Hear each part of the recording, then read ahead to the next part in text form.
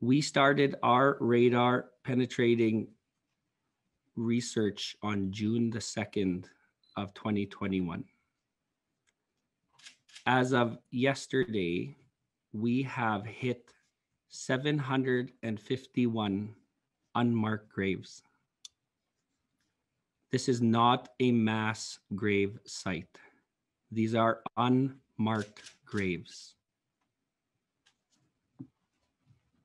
Over the past years, the oral stories of our elders, of our survivors, and friends of our survivors have told us stories that knew these burials were here. In 1960, there may have been marks on these graves. The Catholic Church representatives removed these headstones, and today they are unmarked graves. A lot of work, a lot of healing will take place. There are many sites that we're going to be doing this similar work, and we will find more. We are seeing the results of the genocide that Canada committed here. Genocide on our treaty lands.